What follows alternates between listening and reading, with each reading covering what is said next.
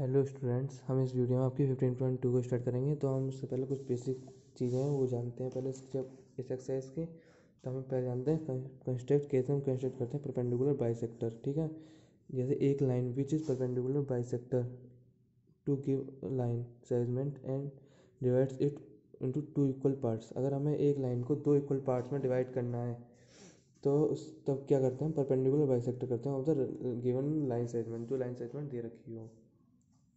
जैसे इस फिगर में हमें A B is the perpendicular bisector of P Q का ए बी परपेंडिकुलर बाइसेक्टर है। तो जो ओ पी है वो पी क्यू ओ क्यू के इक्वल है, और एंगल ए ओ क्यू और या ए ओ पी 90 डिग्री है। ठीक है, ये होता है परपेंडिकुलर बाइसेक्टर। अब आता है to draw a perpendicular at the point of the line. Line पे कैसे परपेंडिकुलर को ड्रॉ करते हैं। In order to draw a perpendicular at a point given on the line implies that we have to consider an angle of 90 degree at the point। मतलब हमें एक line पे perpendicular draw करते हैं तब क्या करते हैं, हम 90 डिग्री का एंगल ड्रॉ करते हैं। यह पी क्यू पे ए क्यू जो है लाइन ड्रॉ की है 90 डिग्री का एंगल बना के। ठीक है, अब आता है हमारा to draw perpendicular to a given line from a point lying outside the line. ठीक है, ये हम एग्जाम्पल के थ्रू समझते हैं।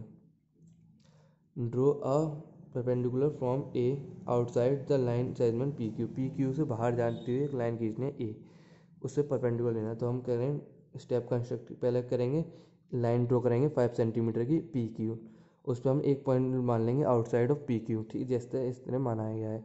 स्टेप 2 में taking a is the centre, ए को सेंटर मानते हुए एंड सिचुएटेबल रेडियस, रेडियस को कुछ रेडियस लेके ए को मान के है, इस पर ऐसे रख के एक आर्क लगाएंगे इस तरह से। Draw and arc intersect P, जो पी क्यू को काटता हो एट टू पॉइंट एक्स और वाई पे, दो पॉइंट पे। ठीक है, third step taking x and Y as a centre, x और वाई को सेंटर लेते हुए एंड रेडियस इज मोर। अब इसे सेंटर मानेंगे, यहाँ पे प्रकार रखेंगे तो एक इधर कट लगाएंगे, इससे एक नीचे की तरफ, इससे फिर एक ऊपर की तरफ cut.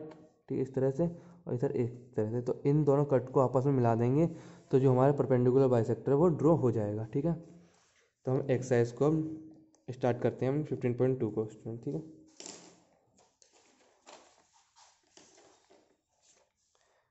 Exercise 15.2 question 1, draw and line segment A B एक लाइन सेगमेंट ड्रॉ करना है 6.5 centimetre and draw perpendicular bisector of A B, और ए बी का परपेंडिकुलर बाइसेक्टर। ठीक है, तो हमें पहले क्या करना है, ए बी ड्रॉ करनी है कितनी सेंटीमीटर की, 6.5 सेंटीमीटर की।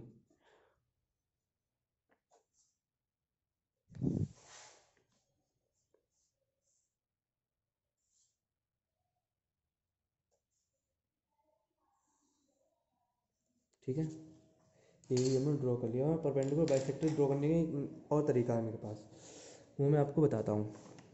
ठीक है, तो हम क्या करेंगे, हमारा जो कंपास है इसमें इस लाइन से आधी से ज़्यादा दूरी कवर कर लेंगे, मतलब इतनी डिस्टेंस कवर ले लेंगे। ठीक है, एक आर्क इधर लगाएंगे, एक आर्क इधर, बी को सेंटर मानते हुए एक बार ए को सेंटर मानते हुए एक आर्क इधर एंड देन आर्क इधर, और दोनों आर्कों को मीट कर देंगे आपस में, तो ये परपेंडिकुलर बाइसेक्टर हो जाएगा। ये दोनों आर्क आपस में मिला देंगे।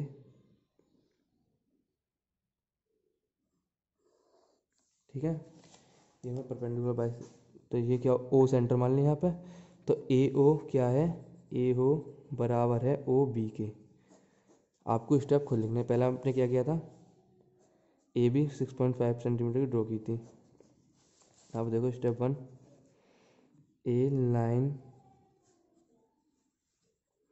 सेगमेंट ए नहीं आ draw, A draw uh line segment A B बराबर 6.5 सेंटीमीटर। ठीक है, then number second, take uh centre A, take a centre, take as centre ए को सेंटर मानते हुए draw an arc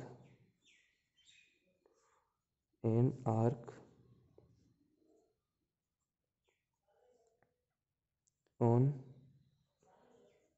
and then take as centre B draw an arc again.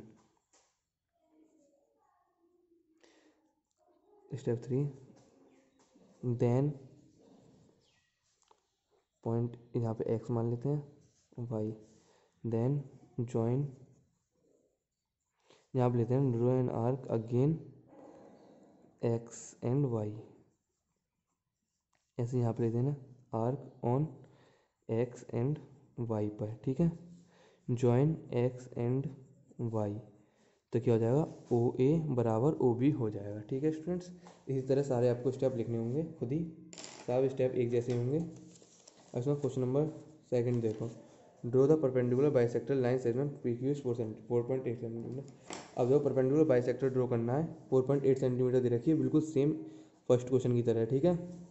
Draw a line A B, हमें एक line A B दे रखी है, take a point P on it, और एक point दे देंगे उसके ऊपर P. Draw a line segment through P and perpendicular to A B. अब पी पे परपेंडिकुलर ड्रॉ करना है, तो स्टूडेंट देखो तीसरा क्वेश्चन हमने क्या करा, एक लाइन ड्रॉ करनी है पहले, ठीक है। और लाइन ड्रॉ कर ली एक पी पे, इस तरह इतनी बड़ी, हमें तो परपेंडिकुलर बाइसेक्टर ड्रॉ करना है, तो हम क्या करेंगे, परपेंडिकुलर बाइसेक्टर ड्रॉ करने के लिए इससे आधी से ज़्यादा की दूरी लाएंगे, जैसे मैंने आपको पहले क्वेश्चन बताया था, एक आर्क इधर एक आर्क इधर, बिल्कुल सेम वही करना है प्रोसेस। इसमें कोई डिस्टेंस नहीं दे रखी, इसलिए एक आर्क इधर एंड देन सेकंड आर्क इधर। अब इन दोनों आर्कों को मिला देंगे,